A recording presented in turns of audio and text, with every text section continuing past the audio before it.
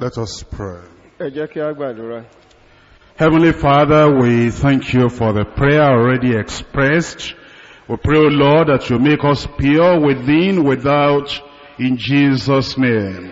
Bàbá wa tí ń bẹ lọ́run, a dúpẹ́ lọ́wọ́ yín fún àdúrà tí ó ti gòkè tọ̀ yín wá ná. A sì ń bẹ̀bẹ̀ wípé kí ẹ sọ wá di mímọ́ nínú àti lóde ní orúkọ Jésù. We know this is your desire for us, and this is our desire in you, that you will be holy, will be pure, there will be no blemish, there will be no stain or spot in our hearts and our lives, so we can see you without any condemnation. Do it for us in Jesus' name. Olúwa wa mọ̀ wípé eléyìí ni àníyàn ọkàn yín fún wa. Bákan náà, òun ni ẹ̀dùn ọkàn tiwa náà, kí a lè jẹ́ mímọ́ pátápátá láìsí àléébù tàbí àbàwọ́n kankan nínú ayé wa. Eléyìí tí yóò jẹ́ kí ó rọrùn láti rí ní ìkẹyìn ayé wa. À ń gbàdúrà pé kí ẹ ṣe lè fún wa ní orúkọ Jésù. We know this is the most essential, important thing in our lives, so we'll be able to spend eternity with you at peace.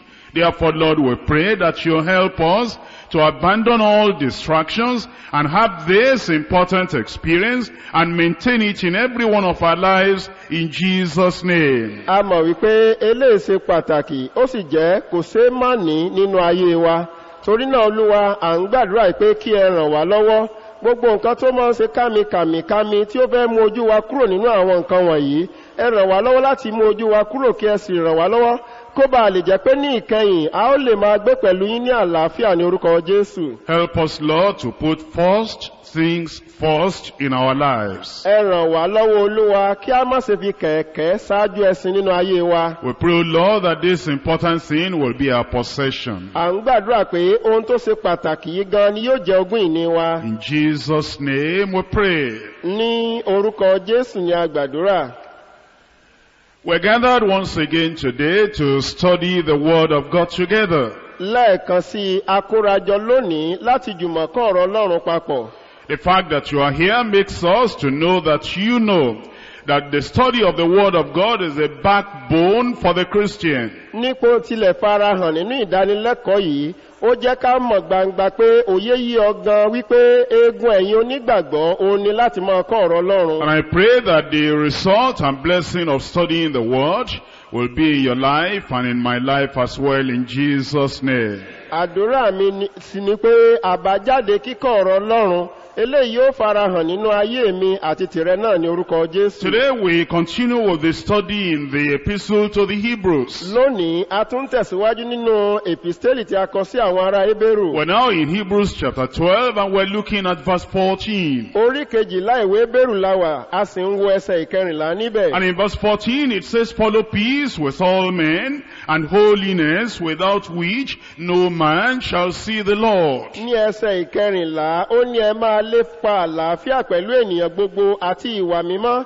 láìsí èyí ni kò sí ẹni tí yóò rí Olúwa. Looking at the verse itself, you know it is captured in the language of a commandment. Follow peace with all men. Tí a bá wo ẹsẹ̀ yìí dojúdojú, a ó rí pé gbólóhùn tí a fi ṣe àkọsílẹ̀ ọ̀rọ̀ náà, ó jẹ́ ọ̀rọ̀ àṣẹ tó ní ẹ máa lépa àlàáfíà pẹ̀lú ènìyàn gbogbo. It says follow peace with all men and holiness. Ó ní ẹ máa lépa àlàáfíà pẹ̀lú ènìyàn gbogbo àti After ìwà giving mímọ́. us that imperative, that commandment, then he tells us the consequence of neglect of such an important commandment. Lẹ́yìn ìgbà tí ó ti fi tó wa létí àṣẹ ńlá yìí tí kò ṣe má tẹ̀lé, lẹ́yìn náà ó wá sọ nípa àbájáde kíkọ̀ sílẹ̀. It says, without which no man shall see the Lord. Ó ní láìsí èyí ni kò sí ẹni tí yóò rí Olúwa. It tells us to follow peace and holiness now in the present, so that something in the future will become a reality in our lives. Ó ní ní báyìí ká máa lépa àlàáfíà pẹ̀lú ènìyàn gbogbo àti ìwà mímọ́, kó bá lè jẹ́ pé nígbò ṣe lẹ́yìn ayé wa, a ó lè wà pẹ̀lú ohun tó dára And then he níbẹ̀. tells us if there is a present neglect, there is going to be a future judgment. Ó ní lọ́wọ́lọ́wọ́ báyìí tí a bá kọ̀ sílẹ̀, ìdájọ́ ọjọ́ iwájú ń dúró dè wá. And he's telling us that we need to understand that this message of holiness and peace with all men is central and pivotal to the message of the whole Bible. possible. Ó sì fẹ́ kó yé wa gbangba pé ọ̀rọ̀ nípa ti ìwà mímọ́ àti àlàáfíà pẹ̀lú gbogbo ènìyàn. Òun gan ni àárín gbùngbùn tàbí òpómúléró iṣẹ́ ìránṣẹ́ ìwé mímọ́. And it tells us that the pursuit of peace and holiness that God requires will demand grace in our heart and a divine operation in our hearts before it will be possible. Ó ń fi yé wa gbangba pé ìlépa àlàáfíà àti ìwà mímọ́ eléyìí tí Olúwa ń béèrè lọ́wọ́ wa yóò gba oore ọ̀fẹ́ Ọlọ́run àti iṣẹ́ abẹ àtọ̀run wá nínú ayé ọmọ ènìyàn. Obviously, it's telling us that we need the grace of God in our lives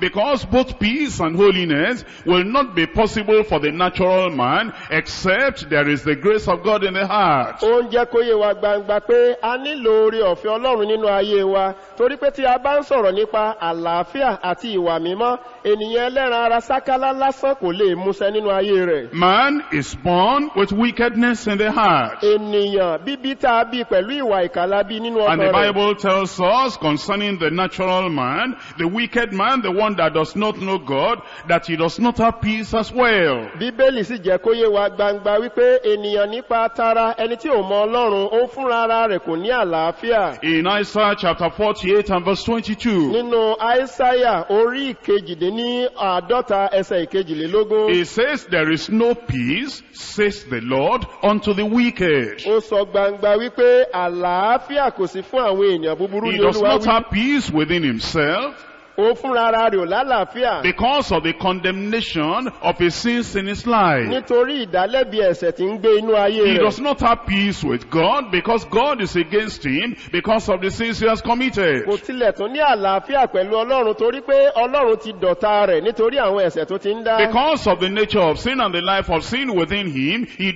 does not know how to be at peace with his neighbor, his fellow man. Nítorí àìní àlàáfíà àti ìwà mímọ́ àti ẹ̀ṣẹ̀ tí ń gbé nínú ayé rẹ̀, ó ní kò jẹ́ kí ó mọ̀ bí a ṣe lè wà ní àlàáfíà pẹ̀lú àwọn aládùúgbò But rẹ̀. this man, now he hears the gospel of the Lord. Ṣùgbọ́n níyì ó wá sí alábàápàdé ìwàásù ìrere. And this gospel is called the gospel of peace. Ìwàásù ìrere tó wá gbọ́ a pè ní ìrere And àlàáfíà. basically the gospel of peace is telling him how he will come at peace through the Prince of Peace, the Lord Jesus Christ. Dájúdájú ìrere àlàáfíà ó ń là líle lẹ́sẹlẹ́sẹ bí ó ṣe lè wà ní àlàáfíà nípasẹ̀ ọmọ aládé àlàáfíà Jésù. As he repents, he responds to that gospel of peace, and he looks at the Prince of Peace, who is the one that is to set out as liberty and make peace with Almighty God. He becomes justified, and being justified by faith, we have peace with God. Nígbà tó wá gbọ́ ìrere àlàáfíà, ní báyìí ó wá tẹjúmọ́ ọmọ aládé àlàáfíà,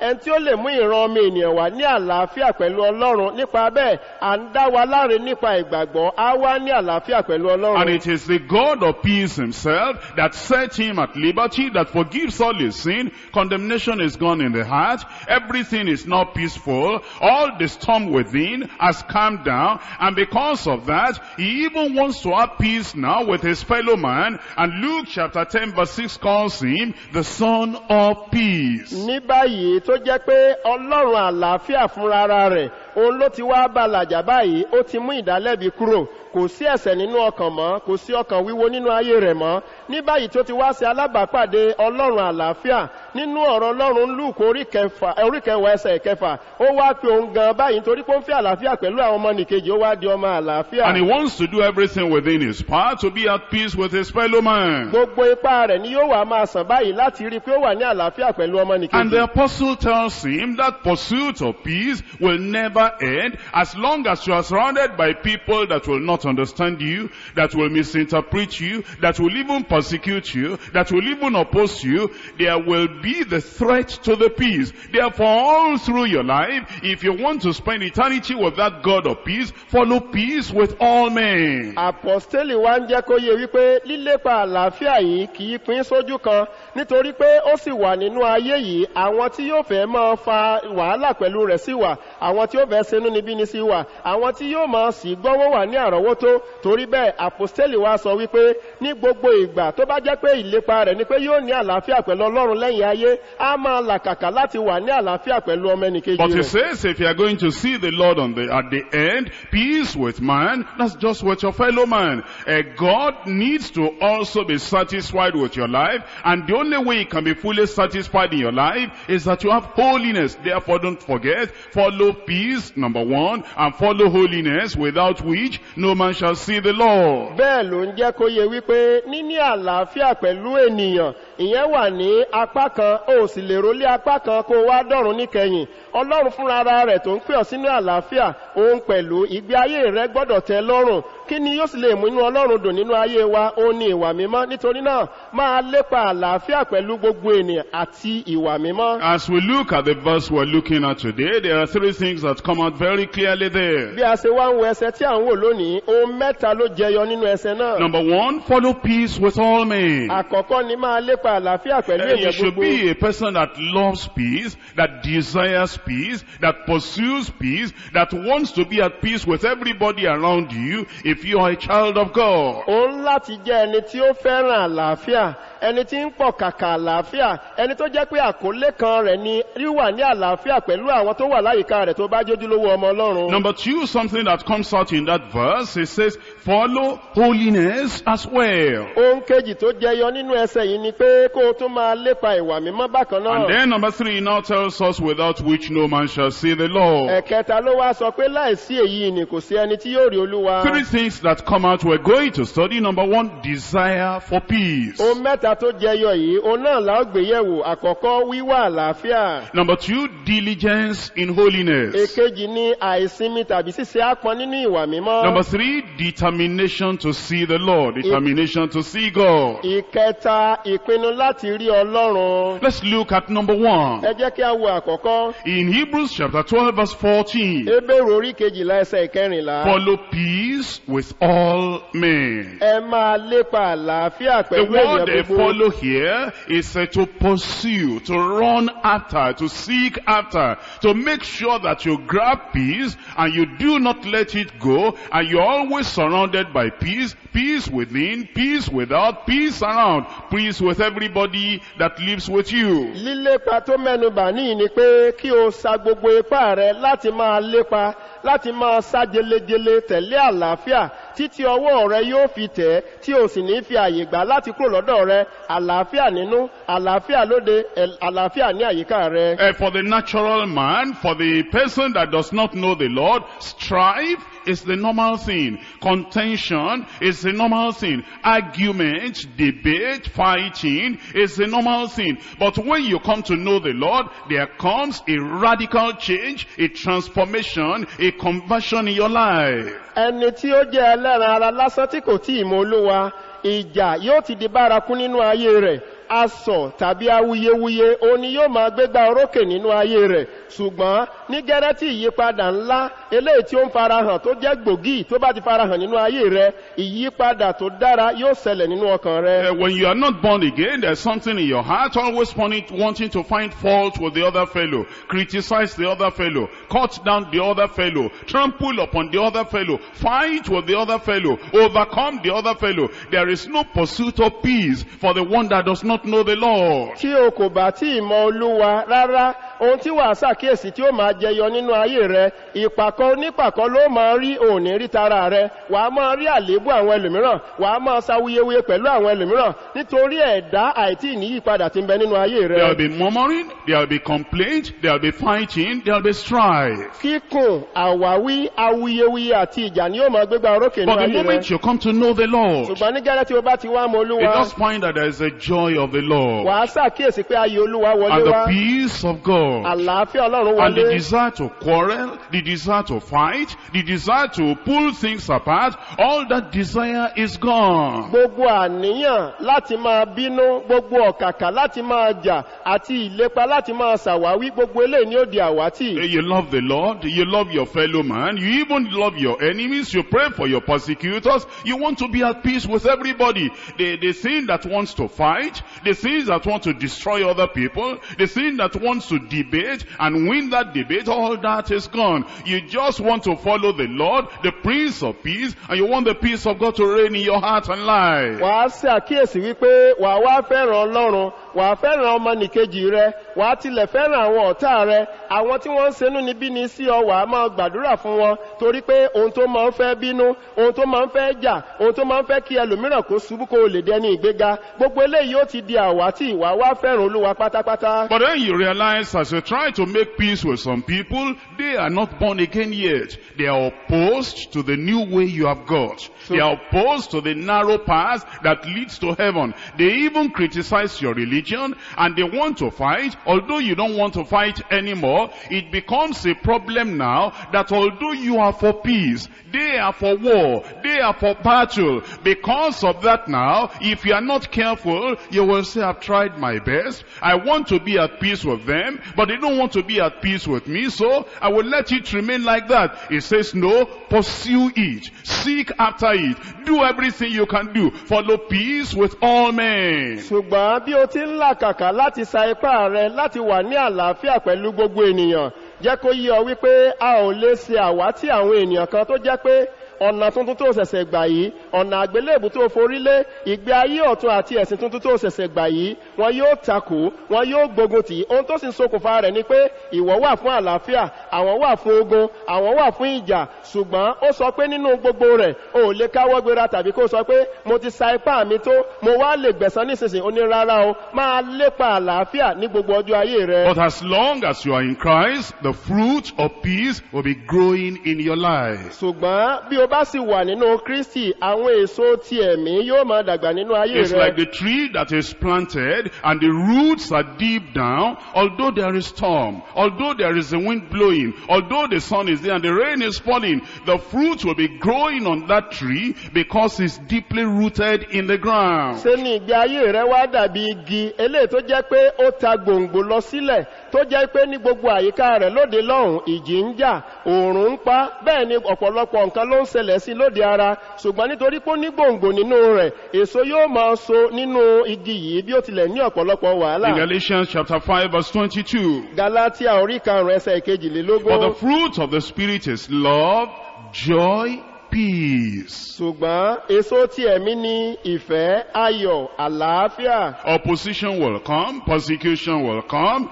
criticism will even come, and there will be people that they are not easy to live with, and they will try to make life inconvenient for you, but as long as you are deeply rooted in Christ, and you are still a child of God, you are following peace with all men, there will be the love of God, there will be the joy of the Lord, there will be peace in your heart and life. Dájúdájú ìdojúkọ àti àtakò ó lè dojúkọ ayé rẹ, ṣùgbọ́n nítorí pé o ti fi gbòǹgbò múlẹ̀, àwọn ènìyàn wọ̀nyí wọ́n lè máa gbógun tì ọ́ kí wọ́n máa fòòró ẹ̀mí rẹ, kí wọ́n máa tako gbogbo ìgbé ayé ọ̀tun tí ò ń gbé nísinsìnyí, nítorí pé o ti wá fi gbòǹgbò múlẹ̀ nínú Kristi. Nítorí náà ìfẹ́ Ọlọ́run, ayọ̀ Ọlọ́run àti àlàáfíà Ọlọ́run yóò máa jẹ jáde nínú ayé rẹ. It is the presence of that peace in your life that makes you to know that salvation is still there. I'm still rooted in Christ. I'm still related to Christ, because all these people are trying to make trouble, but the evidence of salvation in my life is that the peace of God is still there, and I'm doing my part. Although they are negative, I am positive. I want to maintain peace with my fellow man. Ìfarahàn àlàáfíà nínú ayé rẹ àti ọkàn rẹ, òun ni yóò jẹ́rìí gbé ọ gbangba wípé ìgbàlà náà sì wà níbẹ̀, bí ó tilẹ̀ jẹ́ wípé àwọn tí wọ́n wà láyìíká rẹ wọ́n ń fòòró ẹ̀mí rẹ, àwọn wà fún ogun, ìwọ wà fún àlàáfíà. Pẹ̀lú ìlépa láti wà ní àlàáfíà pẹ̀lú wọn ni yóò fi ọlọ́kàn balẹ̀ pé àlàáfíà Ọlọ́run àti ìgbàlà rẹ̀ ń bẹ níbẹ̀. Luke chapter 1 verse 77. Luke orí 1 ẹsẹ̀ 17. So give the knowledge of salvation unto his people by the remission of their sins. Láti fi ìmọ̀ ìgbàlà fún àwọn ènìyàn rẹ̀ fún ìmùkúrò ẹ̀ṣẹ̀ wọn. Join that with verse 79, to give light to them that sit in darkness and in the shadow of death, to guide our feet in the way of peace. Tí a bá wá so eléyìí papọ̀ mọ́ ẹsẹ̀ 19, ó ní láti fi ìmọ́lẹ̀ fún àwọn tí ó jókòó lé òkùnkùn àti ní òjìji ikú, àti láti fi ẹsẹ̀ wa lé ọ̀nà àlàáfíà. You see that when you are really born again, truly born again, you have got the salvation of the Lord, the forgiveness of your sin. He puts your feet in the path of peace. No more contention, no more strife, no more argument, no more destruction of the lives of other people. You want to be at peace with everybody. Wàá rí gbangba pé ní tòótọ́ tó bá jẹ́ pé o ti ní ojúlówó ìgbàlà tó jẹ́ ojúlówó tó ní yìí á fi ẹsẹ̀ rẹ lé ọ̀nà àlàáfíà. Wàá rí pé ìjà ti lọ, awuyewuye ti lọ, gbọ́nmi sí omi ò tó ti di àwátì. Á wá máa jẹ́ kí o wà ní àlàáfíà pẹ̀lú gbogbo ènìyàn. In Romans chapter 12 verse 18. Róòmù orí kejìlá ẹsẹ̀ ìkejìdínlógún. Romans chapter 12 verse 18. Róòmù orí kejìlá ẹsẹ̀ ìkejìdínlógún. It says, if it be possible, as much as lies in you, live peaceably with all men. Bí ó lè ṣe bí ó ti wà ní ipá tiyín, ẹ máa wà ní àlàáfíà pẹ̀lú gbogbo ènìyàn. You see it says here, as much as it lies in you. Orí bó ti sọ ní, ó ní bí ó ti lè wà ní ipá yín. If any trouble comes, any contention comes, it doesn't originate with you. It doesn't continue because of you. You are not the one that is saying, no, there will be no peace. No, I don't want any peace. No. As much as it lies in your own power, whatever price you have to pay, you are at peace with all men. If there is any trouble at all, it is coming from the other side. Nígbàkígbà tí wàhálà bá ṣẹlẹ̀, tàbí awuyewuye kan bẹ́ sílẹ̀ ní agbègbè kan, kìí ṣe lọ́dọ̀ rẹ ló ti jẹ jáde, kò dẹ̀ mọ́ tẹ̀síwájú látọwọ́ rẹ. Àwọn ni wọ́n ń fàágùn, ṣùgbọ́n ìwọ ń sa gbogbo ipá rẹ láti wà ní àlàáfíà pẹ̀lú gbogbo ènìyàn. Ó ní bí ó lè ṣe bí ó ti wà ní ipá rẹ, pé kí o máa wà ní àlàáfíà pẹ̀lú gbogbo ènìyàn. You are born again, your husband is not born again, and is always for quarreling and fighting as much as it lies in your power. Even if you have to be cheated, even if you have to be trampled upon, even if you have to quietly suffer, as much as it lies in your power, be at peace with him. Ó ti dẹni ìgbàlà, ṣùgbọ́n kan tó ní òun ò mọ tí jẹ́ gbàlà. Ó sì ń gbìyànjú láti fi ayé ní ọ lára. Ó mú ọ láti jìyà ní ìdákẹ́jẹ́ láì pariwo. Síbẹ̀síbẹ̀ Bíbélì sọ wípé nínú gbogbo nǹkan wọ̀nyí bí ó ti lè ṣe bí ó ti wà ní ipá rẹ, máa wà ní àlàáfíà pẹ̀lú gbogbo ènìyàn. You're living with somebody and this individual is like he doesn't want peace. He wants to even do something that will irritate you, that will make you to say something negative, so that he can find a reason for you to start a quarrel. As much as it lies in your power, even if you are being cheated, you will do everything possible. That's the mark of salvation. That shows that you really know the Lord, you are deeply rooted in the Lord. As much as it lies in you, you will live peaceably with all men. Òǹbẹ́ nìkan gbé, ẹni tó sì ń bá gbé yìí kìí ṣe fún àlàáfíà. Ìgbà gbogbo ló ń fi ọ níràn tó ń yọ ẹ́ lẹ́nu. Ó ń wá àkókò nínú èyí tí gbọ́nmi sí omi òtó yóò fi bẹ́ sílẹ̀ láàrin ìwọ àtòun. Ṣùgbọ́n bí ó tilẹ̀ jẹ́ pé à ń rí ọ jẹ, bí ó tilẹ̀ jẹ́ pé à ń fìyà jẹ ọ́, ó ní bí ó ti lè ṣe, bí ó ti wà ní ipá rẹ, ẹ máa wà ní àlàáfíà pẹ̀lú gbogbo ènìyàn. And when it says all men, you understand, it's not difficult to live at peace with somebody who is always smiling, who is always caring, who is always kind, who is always considerate, who is always loving, who is always giving you what you want, who will clean up the house, who will cook the food, who will do everything that you should have done, who is very, very helpful. Not difficult to be at peace with him, but somebody who is difficult, somebody who is cruel, somebody who is not considerate, somebody who does not even care for what concerns you. As much as it lies in your power, you will be at peace, you will live peaceably with all such men. Nígbà tó sọ pé pẹ̀lú gbogbo ènìyàn, ìwọ náà mọ̀ pé kò le rárá láti máa wà ní àlàáfíà pẹ̀lú ẹni tó máyé dẹrùn fún ènìyàn, ẹni tó jẹ́ ìrànlọ́wọ́ fún wa, ẹni tó jẹ́ pé ń tá bá béèrè lọ́wọ́ rẹ̀ ká tó béèrè yóò fi fún wa, bí ti ń ṣèrànlọ́wọ́ ní ló ń ṣèrànlọ́wọ́ lọ́hùn. Fún irú àwọn ènìyàn bẹ́ẹ̀ kò ṣòro láti wà ní àlàáfíà pẹ̀lú wọn, ṣùgbọ́n sọ wípé àwọn olubi ènìyàn, àwọn ìkà ènìyàn, àwọn tí wọn kìí gbà tọmọnìkejì rò, ó ní bí ó ti wà ní ipá rẹ, máa wà ní àlàáfíà pẹ̀lú irú èèyàn bẹ́ẹ̀. Now there are times you are going to be cheated to maintain peace. ìgbà míì wà tó jẹ́ pé a ó rí ọjẹ́ láti pa àlàáfíà mọ́. If you're always saying, I claim my right, that is my right, I'm not a foolish Christian, I know my right, you'll not live at peace with everybody. tó bá jẹ́ pé ipò tìrẹ ni pé ní gbogbo ìgbà ló máa ń fẹ́ gba ẹ̀tọ́ rẹ pé mo mẹ̀tọ́ mi èmi ò gba wèrè mẹ́sìn, irú èèyàn bẹ́ẹ̀ kò lè wà ní àlàáfíà pẹ̀lú I'm gbogbo not èèyàn. an illiterate member of Deeper Life, I'm educated, intelligent member of Deeper Life. You cannot do that to me. You know the Bible, I know the Bible. Why did you do that? This is my right. If you are like that, you'll never be at peace with everybody. Ẹ̀rí ẹ má fi mí wé ọ̀kan nínú àwọn kúrùntì ìjọ Deeper Life. Èmi ń tèmi mo kàwé mo mọ̀wé ni. Èyàn ò sì lè rẹ́ mi jẹ. Ẹ mọ Bíbélì, èmi náà mọ Bíbélì. Ẹ̀tọ́ mi sì ní kí ló dé tẹ́ fẹ́ mọ rẹ́ mi jẹ tó bá jẹ́ pé irú ẹ̀dá báyìí ló ní ó lè wà ní àlàáfíà pẹ̀lú gbogbo ènìyàn. The fact that I'm a Christian doesn't mean that you are going to take a cover from me. I know my right. This is the amount they are paying. Even though I can give that money and I don't lose anything, I will not give you. Just to prove to you that although I'm a Christian, I didn't take foolishness with my Christianity. 5 kobo will not remain with you. You will not go from here if you don't give that 5 kobo. Because holiness does not mean that we're stupid. I am not stupid, although I'm in Deeper Life. My friend, if you are like that, always claiming your right, you will never be at peace with people. Tí ẹ bá rò pé gbogbo ẹni tó bá ti wá gba ìgbàgbọ́ nísinsìnyí ó ti wá gba wèrè mọ́ tiẹ̀. Ní tèmi o, ẹnikẹ́ni ò lè rẹ́ mi jẹ. Kọ́bọ̀ márùn-ún kò lè tó bá jẹ́ tèmi n ò lè gbà. Kẹ́nikẹ́ni ó rẹ́ mi jẹ kó ṣẹ́kù sọ́wọ́ rẹ̀. Ó wá rò pé tèmi bá ti dọmọ Deeper Life ó ti wá dòmùgọ̀ bẹ́ẹ̀. Nítorí náà èmi mọ ẹ̀tọ́ tèmi o, ọ̀rẹ́ mi tó bá jẹ́ pé irú ipò báyìí ló wà, ó lè wà ní àlàáfíà pẹ̀lú gbogbo ènìyàn. Look at the example of Abraham in Genesis chapter 13. Ìwọ wo àpẹẹrẹ Abraham nínú Genesis orí 13. Genesis chapter 13, and what happened here is that the herdsmen of Lot, they were having some problem with the herdsmen of Abraham. Nínú Genesis orí 13, ìṣẹ̀lẹ̀ tó ṣẹlẹ̀ ní pé àwọn darandaran Lọ́ọ̀tì wọ́n ní wàhálà pẹ̀lú darandaran Abrahamu. And Abraham wanted to be at peace. Abrahamu sì fẹ́ wà ní àlàáfíà. He was the older person. Òun ni ẹni tó dàgbà jù. He was the one that the Lord called. Òun ni Olúwa tilẹ̀ pè. He was the one that the Lord had blessed. Òun ni Ọlọ́run ti bùkún fún. And Lot was a much younger person. Àbúrò ọmọ ìkéńkélé ni Lọ́ọ̀tì jẹ́ sí. It was out of the blessing of Abraham that the Lord gave a little to Lot, and Lot became prosperous. Nínú díẹ̀ ìbùkún tí Abrahamu ní ni Ọlọ́run fi jíǹkí Lọ́ọ̀tì tí òun náà wá di olóríire ènìyàn. If you are talking about claiming the right, Abraham had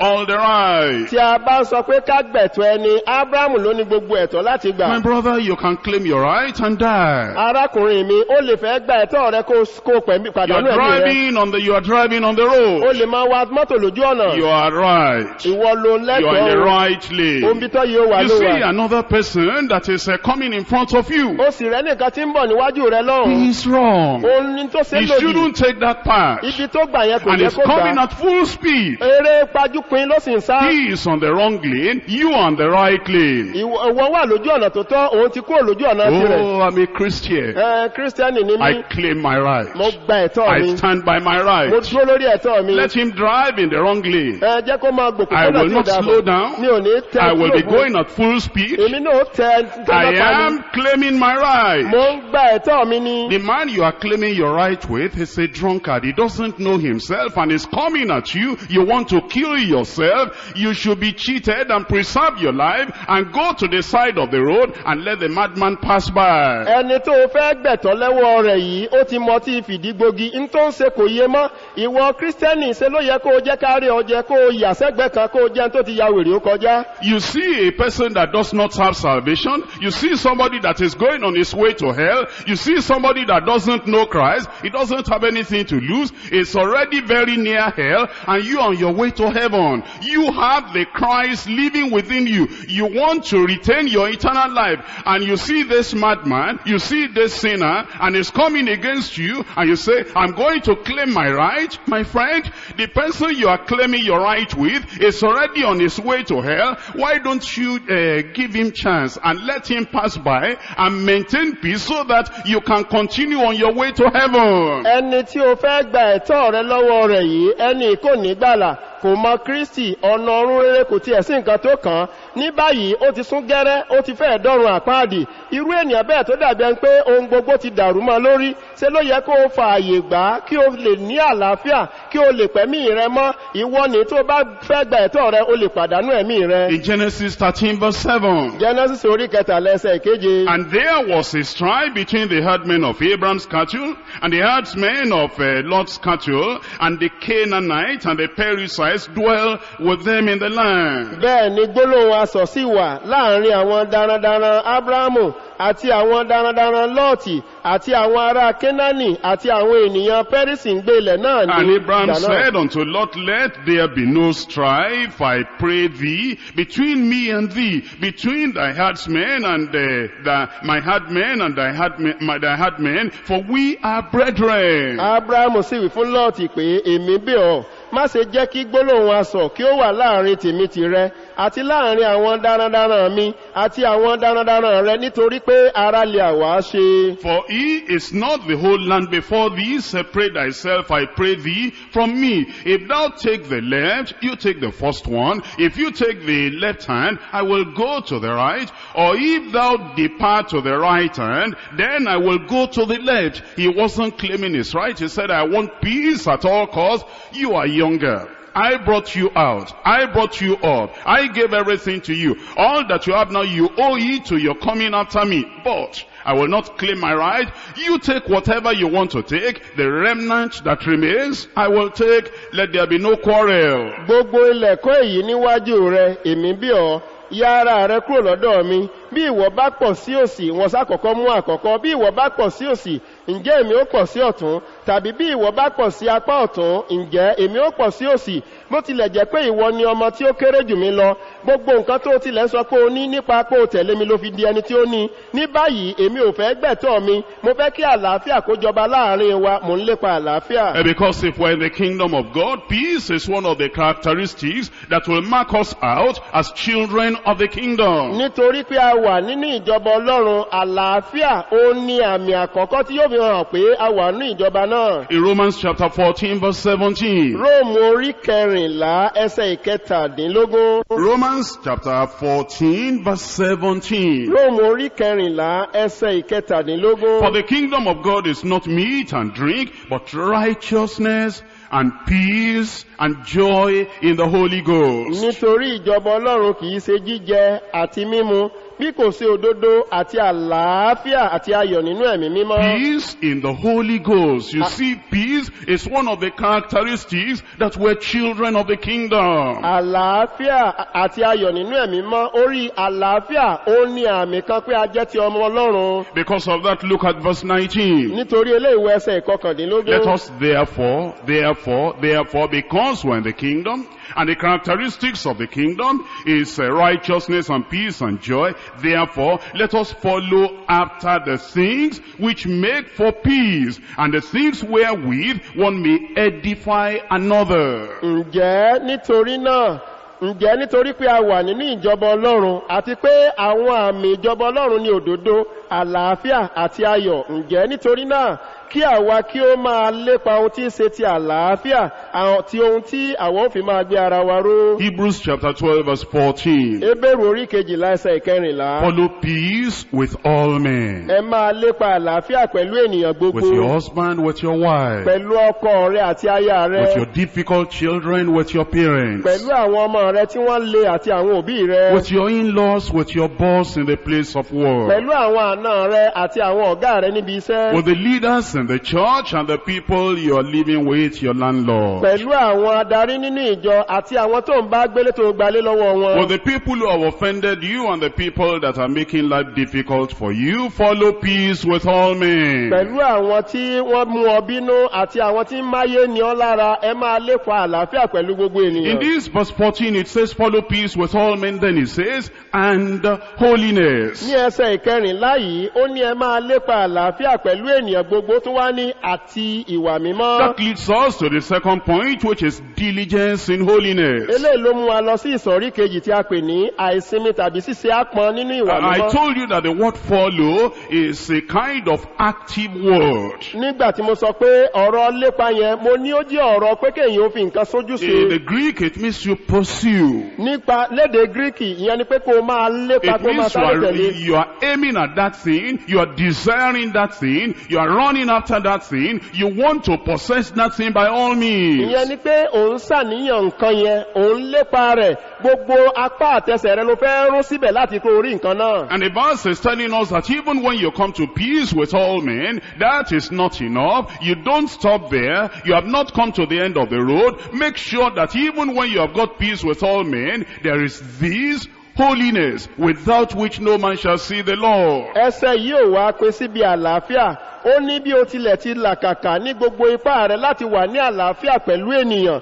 Òpin rẹ̀ kọ́ nìyẹn, ó ní tí o ní láti fi kún ni àti ìwà mímọ́, láìsí rẹ̀ kò sẹ́ni tí ó rí Olúwa. Obviously, if you understand the structure of this sentence very well, the holiness is talking about here is after you are born again. Tí o bá wo bí a ṣe ṣe àkọsílẹ̀ ẹsẹ̀ yìí tí òye rẹ̀ sì yọ dáadáa, wà á rí pé ìwà mímọ́ tó ń sọ níyìn, ó ń sọ nípa ìgbà tó bá ti di àtòmítán. The verse is not talking to sinners at all. Ẹsẹ̀ yìí ò ní nǹkan kan sọ pẹ̀lú àwọn ẹlẹ́ṣẹ̀. There is no way that a sinner can be at peace with all men. Kò ṣeé ṣe fún ẹni tó bá jẹ́ ẹlẹ́ṣẹ̀ láti wà ní àlàáfíà pẹ̀lú There is gbogbo no ènìyàn. way a backslider can be at peace with all men. Kò lè rọrùn fún aṣáko kan láti wà ní àlàáfíà pẹ̀lú The gbogbo nature ènìyàn. of the devil in the heart of the sinner is not a nature that is seeking peace with everybody. Ẹ̀dá èṣù tí ẹlẹ́ṣẹ̀ ti gbé wọ̀, eléyìí kọ́ ni ẹ̀dá tí máa ń wá àlàáfíà pẹ̀lú gbogbo But ènìyàn. it is when you are justified by faith in Christ, through Christ, then you have peace with God. Ó dìgbà tí a bá dá ọ láre nípasẹ̀ Kristi, nígbà náà ni wà ní àlàáfíà pẹ̀lú And Ọlọ́run. it is to those who are already born again, those who are children of God, they are the people now that the apostle is saying, now you are born again.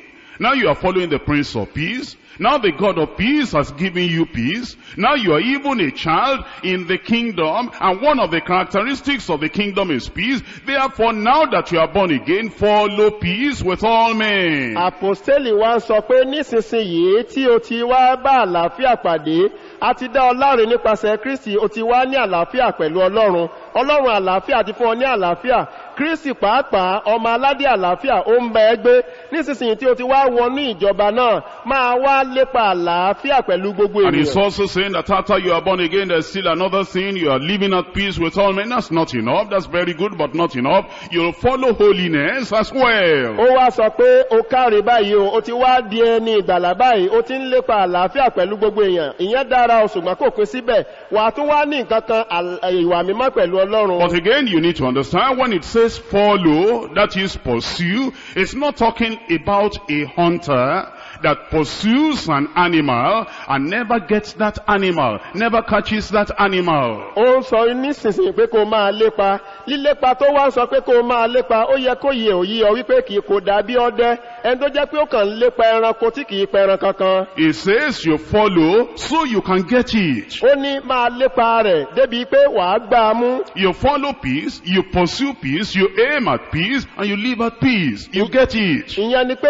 wàá máa lépa àlàáfíà, wàá fi àìsinmi kù, wàá máa lépa rẹ̀, tọ́wọ́ rẹ̀ ó fi tẹ̀ tí wàá fi máa gbé ní In àlàáfíà. the same way you follow holiness, you pursue holiness, you seek after holiness, you pray, you consecrate, so that you can have this holiness, and you get it. Lọ́nà kan náà ní ti ìwà mímọ́, bó o ṣe ń lépa rẹ̀, bẹ́ẹ̀ ló ń gbàdúrà, ló ń ṣàṣàrò tó ń fi ara rẹ̀ jì fún Ọlọ́run títí tí ọwọ́ rẹ̀ yóò fi tẹ ìwà mímọ́. Actually, the commandment of the Lord is that his children should be holy. Àṣẹ Olúwa fún àwọn ọmọ rẹ̀ tiẹ̀ ni pé kí gbogbo wọn kí wọ́n jẹ́ In mímọ́. 1 Peter chapter 1 verse 15 verse 16. Nínú Pétérù kìíní orí kìíní ẹsẹ̀ ìkẹẹ̀dógún. 1 Peter chapter 1 verse 15, but as he which has called you is holy, so be ye holy in all manner of conversation, because it is written, be ye holy, for I am holy. Pétérù kìíní orí kìíní ẹsẹ̀ ìkẹẹ̀dógún, ṣùgbọ́n gẹ́gẹ́ bí ẹni tí ó pe yín ti jẹ́ mímọ́, bẹ́ẹ̀ ni kí ẹ̀yin sì jẹ́ mímọ́ nínú ìwà yín gbogbo, nítorí a ti kọ pé ẹ jẹ́ mímọ́ nítorí èmi jẹ́ mímọ́. Do you see here it's talking to those who are already born again in verse 14?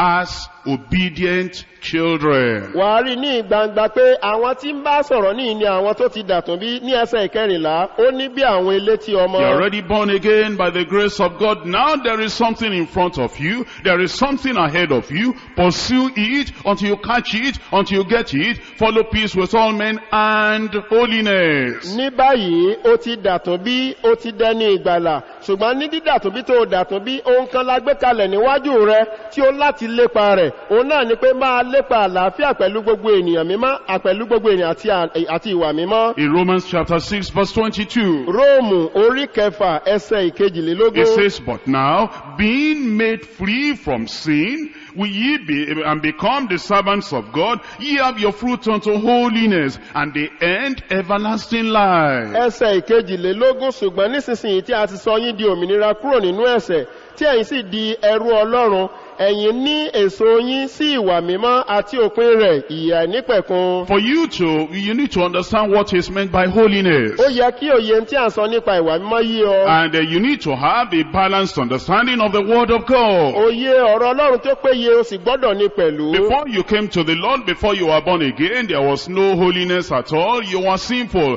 All you had will be filthy rags of self-righteousness. kó tó di pé o mọ Olúwa kí o tó wá sọ́dọ̀ Jésù nínú ìgbàlà nípasẹ̀ ìrònúpìwàdà o ní ìwà mímọ́ kankan rárá gbogbo tó nígbà yẹn gbogbo òdodo ara ẹni tó dàbí àkísà ẹlẹ́gbin ni. And then you become born again. ó wá dàtún bí báyìí. When you are born again, your sins are forgiven. nígbà tó dàtún bí adarí gbogbo ẹ̀ṣẹ̀ rẹ̀ The jọ. condemnation, the guilt is gone. ìdálẹ́bi ọkàn gbogbo yẹn ti lọ. If any man be in Christ, a new creature, all things are passed away, and behold, all things have become new. bí ẹnikẹ́ni bá wà nínú Kristi ó di ẹ̀dá titun ohun àtijọ́ ti kọjá lọ kíyèsí ohun gbogbo ti di ọ̀tun. Fornication is gone. àgbèrè ti lọ. Idolatry is gone. panṣágà ti lọ. Adultery, meeting other people's wife or husband, all that is gone. panṣágà kí a máa bá aya aláya ṣe ìṣekúṣe gbogbo yẹn ti Being lọ. abusers of themselves with mankind, homosexuality, all that is gone. kí a máa fi ọkùnrin bá ara ẹni jẹ́ ìyẹn ni pé kí ọkùnrin máa bọ́kùnrin ṣe gbogbo yẹn ti lọ.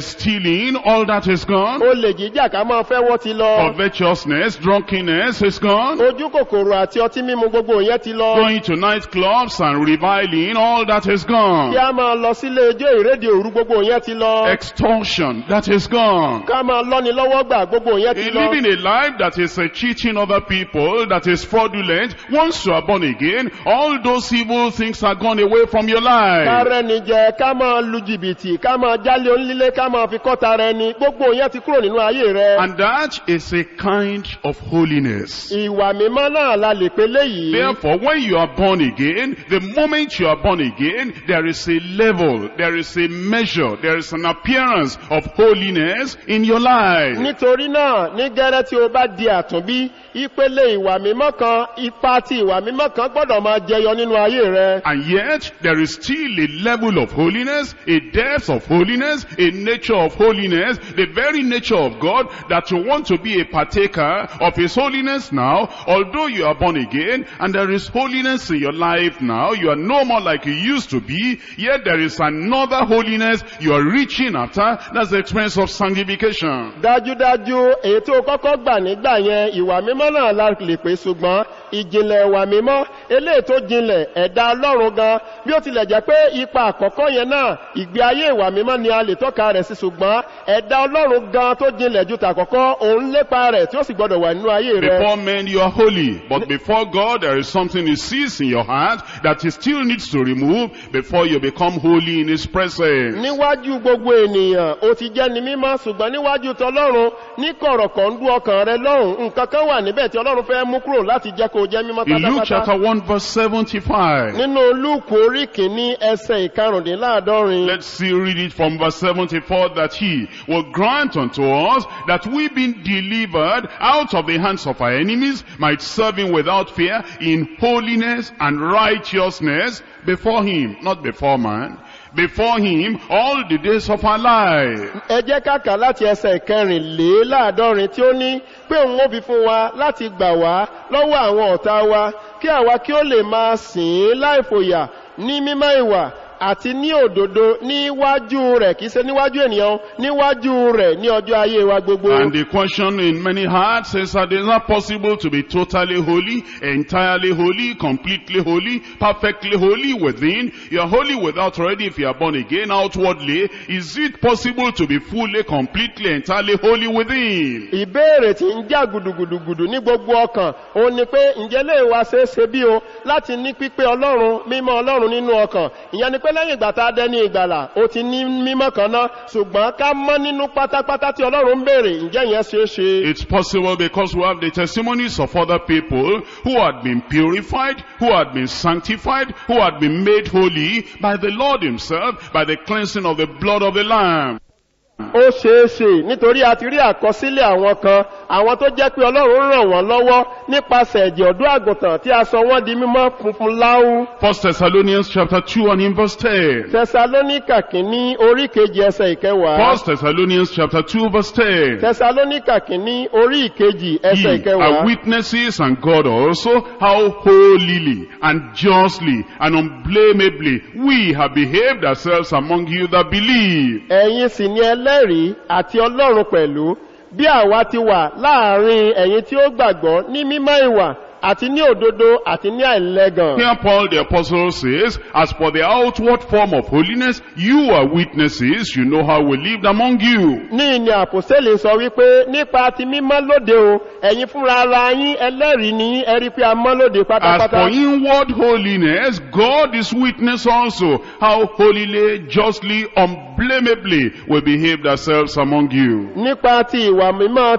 ti inú lọ́hùn kọ́, Ọlọ́run ni ẹlẹ́rìí bí àwa ti wà láàrin yín ẹ̀yin tí ó gbàgbọ́ ní mímọ́ ìwà àti ní òdodo àti ní That's the àìlẹ́gàn. purpose of the coming of Christ. He wants to bring us into total conformity with himself. And when you go to the Lord, it's possible for him to purify you and make you holy as you ought to be. Ìdí tí Jésù Olúwa ṣe wá sáyé yẹn gan nìyẹn, pé kí a lè ní irú ìwà mímọ́ tirẹ̀, ní pé nígbà tí ó bá tọ̀ ọ́ wá, agbára ń bẹ ní ìkáwọ́ rẹ̀ láti jẹ́ kí o mọ́ And we're pátápátá. not talking about people that are giving some dry testimonies of holiness and sanctification. A ò wá máa sọ nípa ti àwọn tó jẹ́ pé ẹ̀rí wọn ó gbẹju igi tó ti tíná jó tán lọ.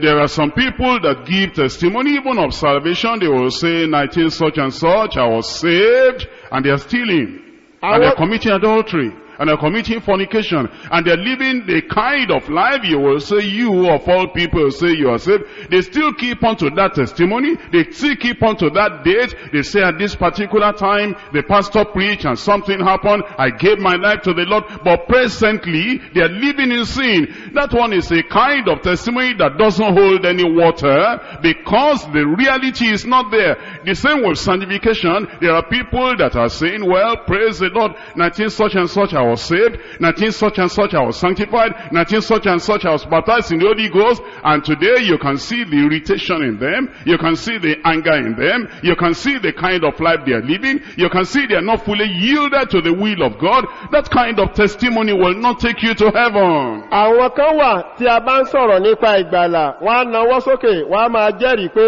nípa orí ọ̀fẹ́ Ọlọ́run ọdún gbọọrọ báyìí ni mo ti dẹni ìgbàlà. Nígbàtí olùṣọ́ àgùntàn wàásù báyìí ni mo dẹni ìgbàlà. Bí wọ́n ṣe ń tọ́ka sí ọdún tí wọ́n dẹni ìgbàlà, àbájáde ayé wọn ó ń tako ẹ̀rí wọn.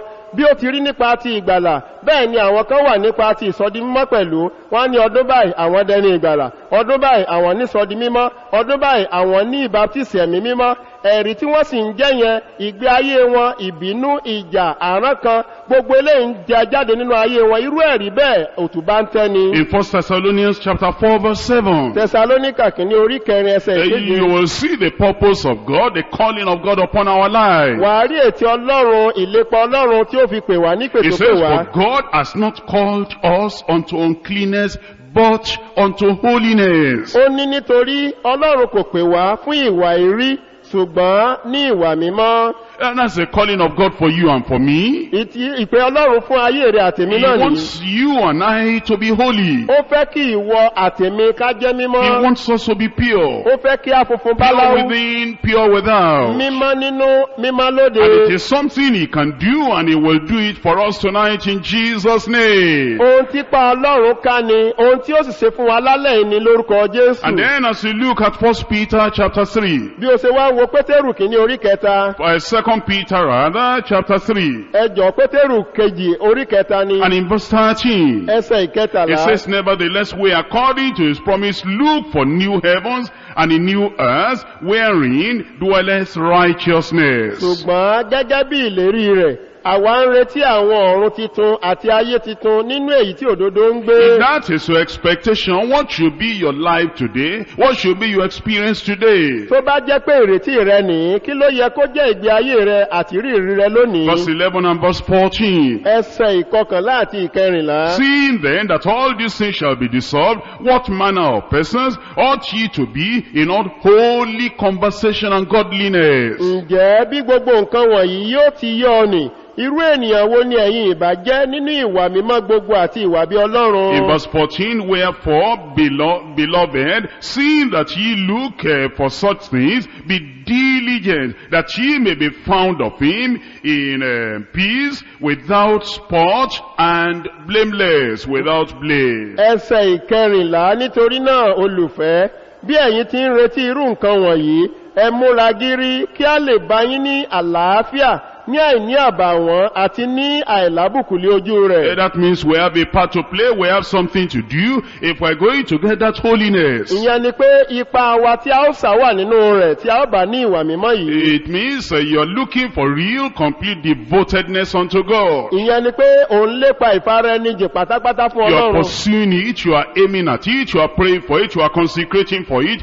and you will not stop until you see that the Spirit of God is bearing testimony with your heart. You are now coming to conformity with the image of Christ. Òun lépa rẹ̀, òun lù ní gbogbo ọ̀nà, òun lépa rẹ̀ títí ìrírí yóò fi wà nínú ọkàn rẹ̀ tí ẹ̀mí Ọlọ́run yóò fi máa bá ọkàn rẹ̀ jẹ́rìí pé ní báyìí ẹ̀dá Ọlọ́run ti wọnú rẹ̀. You want your obedience to the Lord, not only superficial obedience, you don't want it to be external obedience alone, you want it to be total obedience to the Lord, uncompromising obedience to the Lord, unreserved obedience to the Lord, that is fully, absolutely yielded unto the Lord. That's what you are seeking, that's what you are pursuing, and until it becomes yours, you will not rest. Òun lépa ìgbọràn sí Ọlọ́run, kìí ṣe ìgbọràn ká máa rólé apá kan tàbí ìgbọràn ààbọ̀ tàbí apá kan nínú rẹ̀, ṣùgbọ́n ìfaraẹnijìn rẹ, ìyọ̀wá rẹ ẹni rẹ láti rí pé o gbọ́ràn pátápátá sí Ọlọ́run lẹ́nu, eléyìí ni yóò jẹ́ ìlépa rẹ. If you want to be totally conformed to His image to the point that you have the possession of the divine image within you, Ó máa fara rẹ jìn láti máa lépa yìí títí tí wàá fi ní ìwà ọ̀run nínú ayé rẹ. and you will not compromise this stand on holiness with anybody, anytime, for any reason. O sì ní gbọ̀jẹ̀gẹ́ ìlépa yìí pẹ̀lú ẹnikẹ́ni nítorí ìdíkìdí There are kankan. people that may hate you, there are people that may persecute you because you are for holiness. Àwọn kan lè kórìíra rẹ, àwọn kan lè máa ṣenú níbí ni sí ọ nítorí pé o fẹ́ràn ìwà mímọ́. As one of the old-time preachers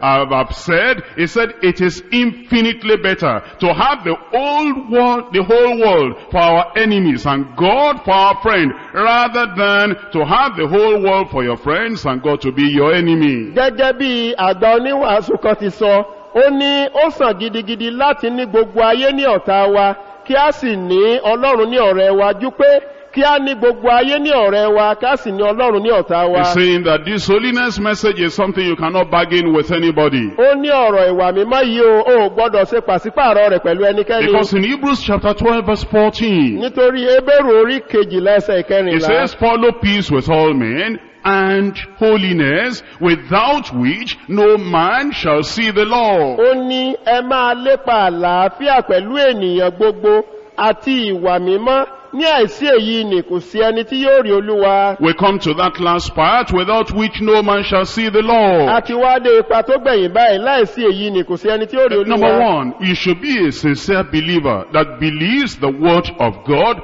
and you know that though heaven and earth pass away, the word of God will not pass away.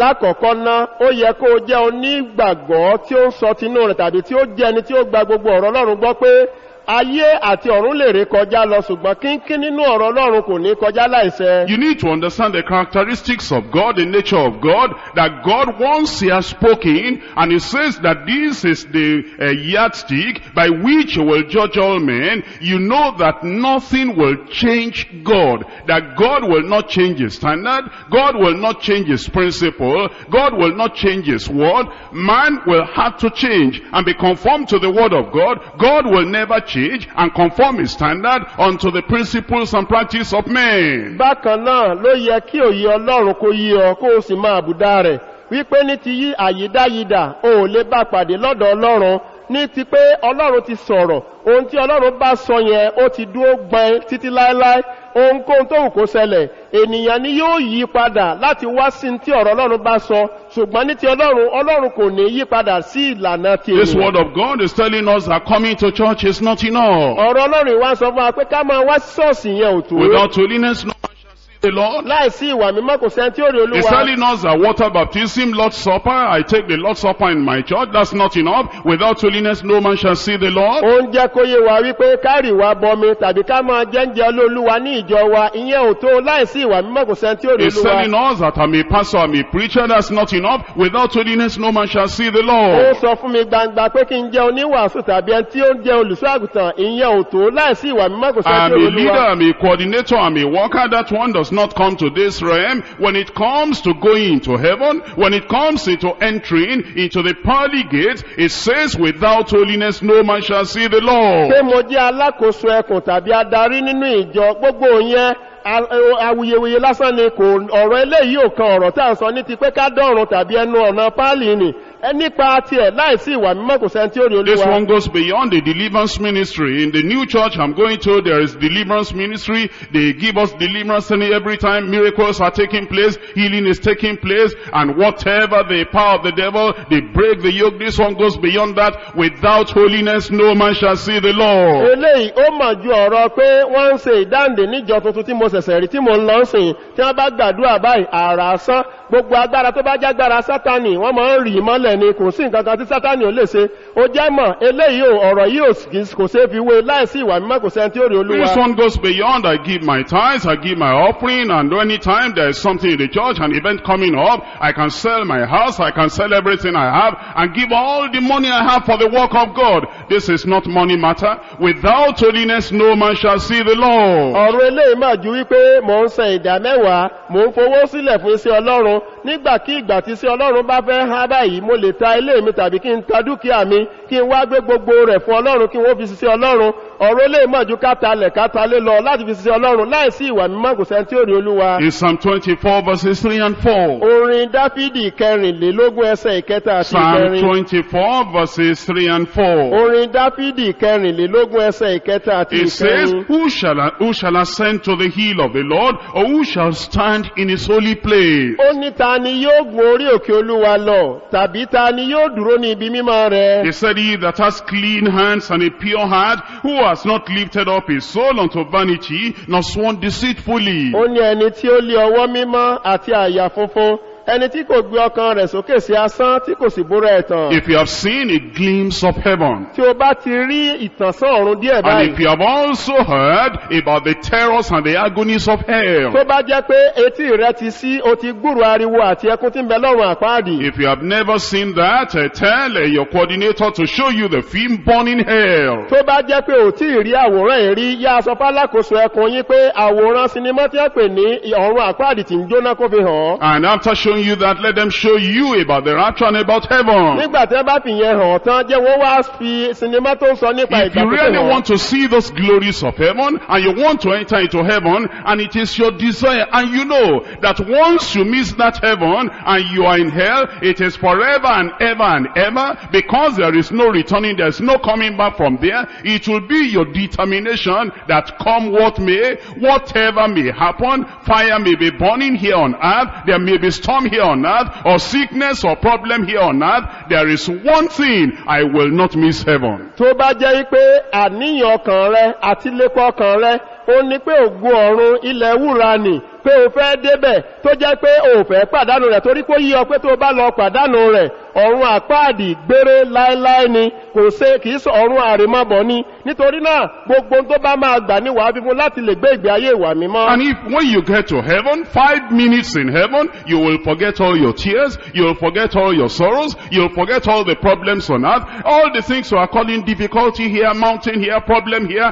Only 5 minutes in heaven, you will forget everything, and then 1 year, 2 years, 10 years, 100 years, 1,000 years, 1,000,000 years, 10 million years, forever and ever, you will still be in heaven. Why wouldn't you pay any price that needs to be paid for you to enter into that place? Ní ìṣẹ́jú márùn-ún péré tí o bá yọ sájú lé ọ̀run, gbogbo ẹkún àti ìnira àti àwọn nǹkan tó ń pè ní jìyà òkè ní ìwàhálà lọ́run, ìṣẹ́jú márùn-ún péré ní lájùlé Ọlọ́run, eléyìí yóò mú ẹ gbàgbé gbogbo ìnira níbẹ̀, wá máa ronú rẹ̀ wákàtí kan, ọdún kan, ọgọ́rùn-ún ọdún, ẹgbẹ̀rún ọdún, bílíọ̀nù ọdún kó wà níbẹ̀ títí ayérayé. Ní eléyìí ni yóò mú ọ fi gbogbo tí ó bá gbà fún láti lè wọ ìlú ọ̀run náà. If the Lord should tell us now that there's no Bible study, no more Bible study, no more service, no more retreat, the time is up now, everybody appear before the judgment seat of God, where will you be? Tí Ọlọ́run bá sọ fún wa wípé ó tó gẹ́ báyìí, kò sẹ́kọ̀ọ́ Bíbélì mọ́, kò sí ìpàgọ́ mọ́, kò sí ìpàdé kankan mọ́, gbogbo wa báyìí gbangba lóde ọ̀run níbo ni wà wá wà. If the trumpet should sound now, káti ẹ̀ ní pèdó báyìí. as I'm here on the pulpit, bí mo ṣe wà lórí if the àga Lord wọ̀sí. said this is the last message, tí Olúwa ní ìwà that's tó it, fẹ́ I'll come ìfúnni. over onto the other side, ó tó máa bọ̀ lókè come náà. and tell me everything that has happened, wá sọ gbogbo tó tẹ̀lé private fún mi. life, public life, open life, external life, hidden life, come and show me everything. Gbogbo ìgbé ayé rẹ ní gbangba, ní kọ̀rọ̀, ní yẹ̀wù àti ní ojúgbé gbangba. Where would I be? Níbo lèmi gan If the wà? Lord should call you now, Olúwa bá máa and he tẹ̀ says báyìí. that's enough, tó níyẹn tó going to báyìí. church, máa lọ sí paying church. tithe, ká máa sẹ̀dá giving mẹ́wàá. offering, ká máa going sọ̀rẹ́. for retreat, ká lọ sí doing ìpàgọ́. evangelism, ká ṣe ìgbìyànjú. going to pray, ká lọ for gbàdúrà. doing deliverance, ká máa lọ fún healing the sick. ká máa wà That's láìsọ̀tọ̀. enough. Dìde Well, o. come and tell me what you have Wá done. sọ tó ṣe fún mi. Have you followed peace with all men? Ǹjẹ́ o ti wà ní àlàáfíà Are pẹ̀lú you gbogbo èèyàn? fighting with everybody around? Ṣé gbogbo èèyàn tó wà Are láìka you ló the bá one they jà? are settling quarrels for every day? Ṣé ìwọ ni wọ́n máa Are you parí ìjà following fún this nígbà gbogbo holiness? ní gbogbo ọdún This yìí? holiness, Ìwà mímọ́ yìí. without which no man shall see the Lord. Láìsí ìwà mímọ́ kò fẹ́ tí ó Blessed lè are the wá. pure in heart, Alábùkún fún ni for alábùkún only they fún. shall see the Àwọn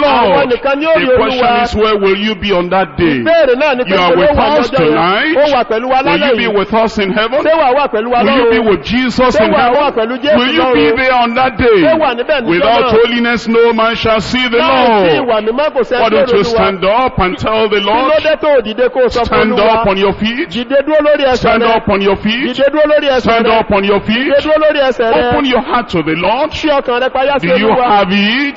Ṣé o ti Do gbọ́? you know the Lord? Tó mọ Olúwa. Do you follow peace with all men? Tó ń tẹ̀lé Are àlàáfíà you pẹ̀lú holy? gbogbo èèyàn. Tó jẹ́ mímọ́. Are you pure? Tó jẹ́ funfun. Are you righteous? Tó jẹ́ olódodo. Are you consecrated? Tó fara rẹ Are you jìn. devoted? Tó di ọwọ́ Is ara your rẹ. heart clean? Sọ́kàn rẹ mọ́. Are you pure within? Tó mọ́ nínú. Are you pure Tó without? mọ́ lóde. Are you pure with women? Tó mọ́ pẹ̀lú Are you àwọn pure obìnrin. with men? Tó mọ́ pẹ̀lú Are àwọn you free ọkùnrin. from Tó bọ́ covetousness? lọ́wọ́ ojú kòkòrò. Are you touching somebody's money? Ṣé owó olówó ló ń Are gbé? you faithful? Ṣé Are you olóòótọ́? sincere? Ǹjẹ́ olóòótọ́ Are you lóòótọ́? honest? Ǹjẹ́ ó jẹ́ ní Are you doing something that you are doing in the presence of God? Ń tó ń ṣe èso lè ṣe níwájú Ọlọ́run. Are your hands clean? Tọwọ́ rẹ mọ́. Is your heart clean? Tí ọkàn rẹ mọ́. Are you pure within and pure Tó mọ́ without? nínú tó mọ́ If the lóde. Lord should call you home now, Olúwa bá pè ọ́ are sílé you ready báyìí. to go with the Tó múra Lord? láti bó Olúwa Follow lọ. peace with all Ẹ men. máa lépa àlàáfíà Pursue pẹ̀lú gbogbo peace with èèyàn. all men. Máa lépa àlàáfíà Run pẹ̀lú after èèyàn. peace with all Máa men. sátẹ̀lé Be àlàáfíà at pẹ̀lú peace èèyàn. with all Wà ní men. àlàáfíà And pẹ̀lú gbogbo holiness ènìyàn. without which no man shall see the Àti ìwà Lord. mímọ́ láìsí èyí ni kò sẹ́ni tí ó rí Olúwa.